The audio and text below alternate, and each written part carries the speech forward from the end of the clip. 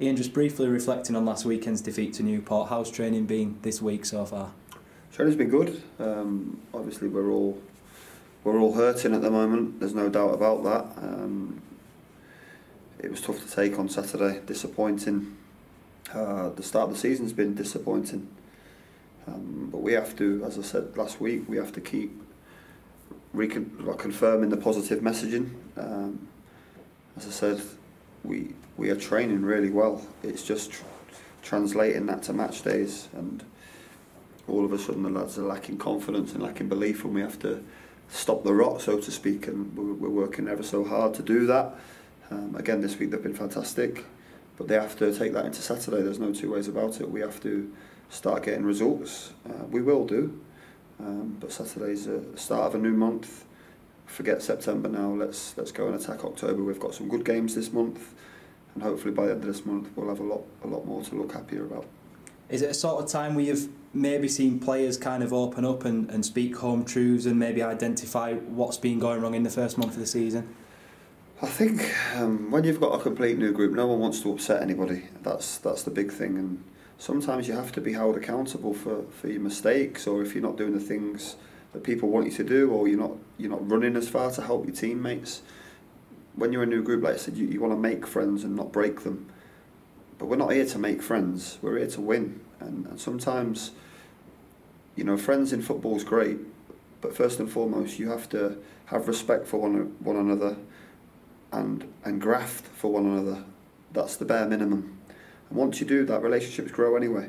But for the first time I've seen aggression, I've seen the bit between the teeth, I've seen some falling out, which I'm happy about. I've seen them kicking each other in training, which I'm also happy about. And as I said, we need to take that into Saturday. We have to stop the rot and start getting some good results.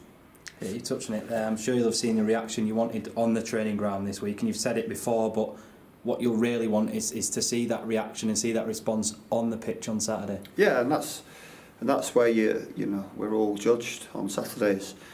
It doesn't matter what happens Monday to Friday really, because the most important thing is that result on a Saturday.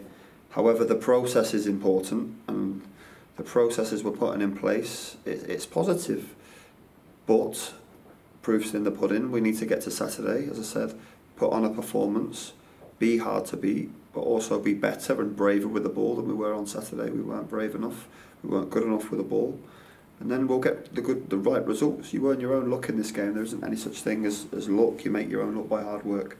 We've seen hard work this week.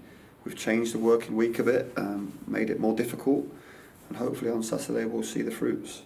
A couple of new players brought in last week as well, Lloyd and Arthur. How have they settled in? Yeah, good, okay. I spoke last week, I think, about the danger we have in recruiting players that haven't been in clubs or aren't at clubs or been attached to clubs, especially on the back of a lockdown. With lockdown and then pre-season, and now we're in September, when you get these players in, there's a chance they might break down just because they're not up to speed and ready to hit the ground running. Unfortunately, Lloyd's picked up a bit of an injury, so he won't be available, but Arthur's doing fine.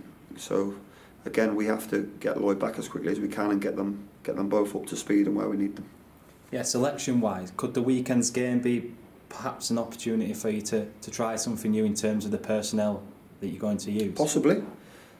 I'm not going to give too much away, but what I'll say is this week I've seen a real desire to earn a shirt and earn the chance to play on a Saturday. That's what I want. I want that intensity in training.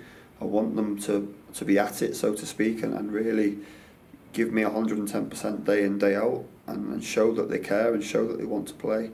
And this week I've really seen that, so there's opportunities definitely that are coming around. We've got a lot of games this month. There will be some opportunities, and as I said, when they get the shirt they've got to make sure they take the chance and stay in there. Just finally, looking ahead to the weekend's game against Harrogate, a newly promoted side who you're obviously very familiar with from last season. What are you expecting from them? Yeah, I know a lot about Harrogate, probably more than most. Simon's done a fantastic job there. They are hard to play against in terms of their intensity. They are grafters. They really work hard for one another. They put you under pressure. They'll put the ball into areas which force you to defend and make you defend. They've very good from set pieces, as most League Two teams are. We have to be at the races. It's as simple as that. We have to make sure that we are better with and without the ball than we were on Saturday. From what I've seen this week, I think we will be. But as I said, proof is in the pudding. We'll go on Saturday and we'll try and get the right result.